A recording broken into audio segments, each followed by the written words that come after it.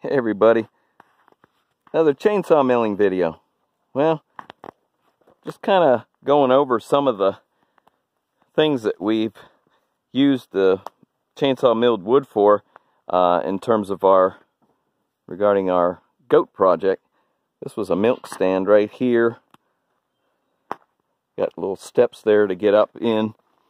That milk stand will ultimately be inside the goat area here shortly. Has a little tray that you can pull out the grain and clean it out, and then the upper part there, that was just a slab left over from the outer first cut.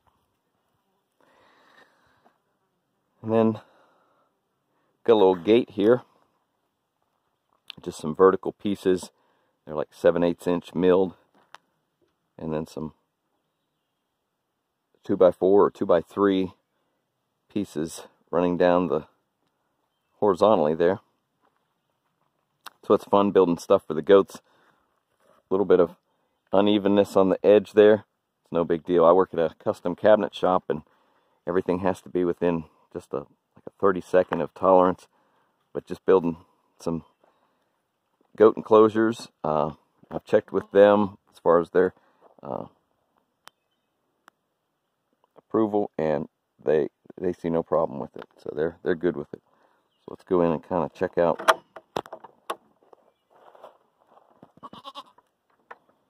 some of the other structures. Let me lock the gate behind me.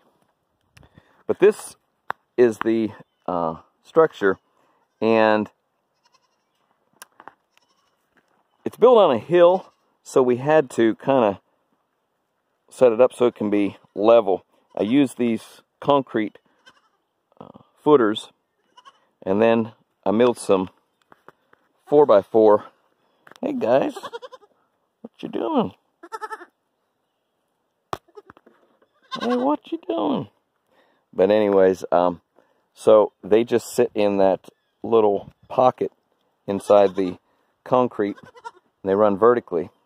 And then there's some floor joists that tie it across there and across the back. The floor itself is 2x material, true 2-inch thick. Some of this wood is just from tree damage. It was a big pine tree that was blown down, and ouch, goat's trying to nibble on my leg. And then some cross pieces. Then up there we got a super long overhang. You know, it's like a 2.5-foot overhang as a drip edge. So hopefully that will provide a lot of. We're going to put sides on it over here in the back on this side, and then they'll be mostly enclosed in the front as well. Inside there'll be some storage area for grain and some corn and things like that. But this area right here, this is going to be where the milk stand gets relocated to.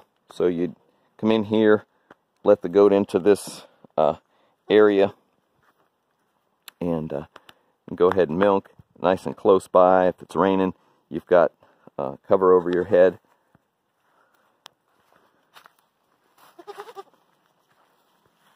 But right now they also like just going underneath the structure in the cool of the day, laying on that cool ground.